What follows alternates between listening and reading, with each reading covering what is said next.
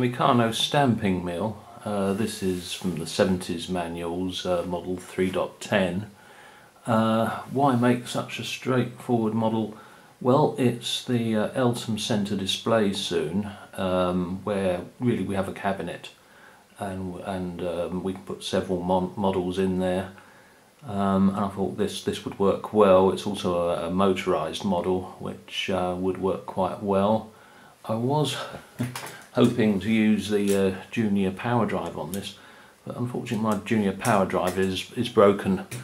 And actually I think using a gear ratio motor like this, which is 30:1, gives a more sensible stamping rate. The junior power drive would be delivering about 250 RPM to this pulley here, and I think that would be a bit fast.